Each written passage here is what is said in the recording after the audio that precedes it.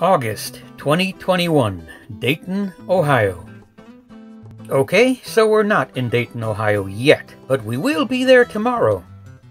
And as for today, well, we're at Michelangelo's winery celebrating Janet's birthday in the best way that we know how. And that would be with good food, some really good wine, and fantastic company.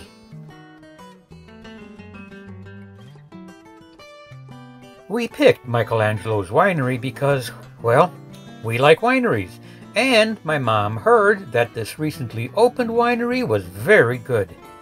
And it most certainly was. The food was good, the wine was good, and to cap off the evening, we got a private tour of the winery by the manager of Michelangelo's. It was a very fun evening. We ended the evening at my mom's house for one last farewell drink before Janet and I packed and made our way to Dayton, Ohio. And again, we stayed at the Wright-Patterson Air Force Base Famcamp, which is just outside Dayton, Ohio. On this trip, we actually had more of a chance to explore the area, and we started our exploration with a visit to John Bryan State Park. It's been a while since Janet and I were able to do some good hikes, so we really enjoyed the hikes we were able to do at John Bryan State Park. The hiking was easy, the scenery was beautiful, and the park backs up to Clifton Gorge, which also looked like it had some nice trails. And so, maybe because the hiking here was a little too simple, we decided to hike Clifton Gorge. Ah yes, that's more like it. Hazardous signs.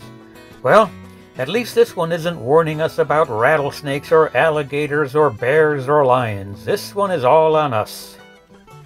And of course, as one would expect when you're hiking into a gorge, you hike a moderately steep trail.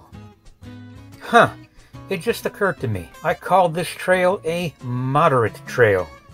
And now I know what those folks at Big Bend were thinking when they labeled their trails as moderate. The hike down was worth it, as we were rewarded with a nice walk along this beautiful river. Very peaceful, very nice. But what goes down must come up, and it was time to make the hike back up out of this gorge. You know, I say that like it was a big thing, but it wasn't. And I said that this trail was moderate. It wasn't. It was really easy, at least when compared to some of the trails we did back in Texas and up in Colorado. All in all, it was great to be hiking again and a good way to spend the day.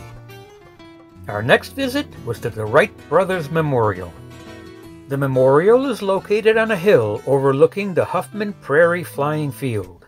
This is the field where the Wright brothers perfected their airplane. The memorial also has a museum, and this museum has enough information inside it to keep you busy for hours. Great place to visit. I highly recommend it. And finally, our last day in Dayton has arrived, and we're spending it with Mike. We had a very yummy dinner at Mike's, and we got a chance to watch some old VHS videos of us back in the day when we were skiing in Italy. I haven't seen one of these old videotape players in, well, it's been a while. As the evening went on, we got a chance to meet Mike's friend, Mark, and the four of us headed on down to the Fraze Center to watch a Trace Atkins concert. The warm-up band for Trace Atkins was the James Barker Band. They were good. I really enjoyed listening to them. First half of the third class on the last night of the week. Hell, I don't know. My biggest time. This is the sound engineer that makes him sound so good. I took his picture because, I used to be a sound engineer way back in the day when I was working. Well, they were good, and I enjoyed listening to them, but this is my kind of country.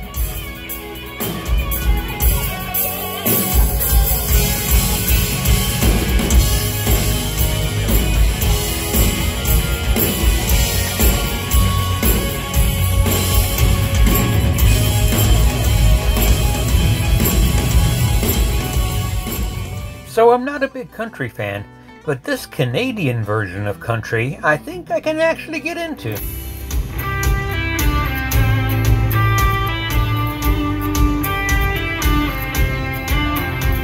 I get lights in a pitch black night, like a white t-shirt and a worn out pair of jeans, like a song you know, and a radio, like windows down and driving down. But the James Barker Band eventually finished, and now that we were all warmed up, it was time to listen to Trace Atkins.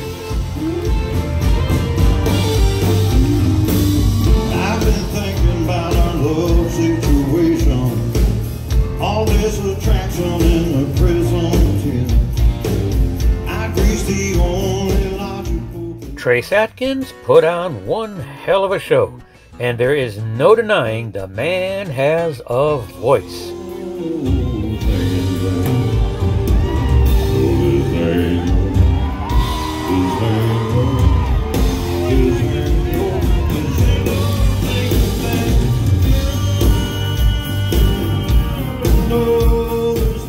And I've been told that it's not a Trace Atkins concert unless he does this one song.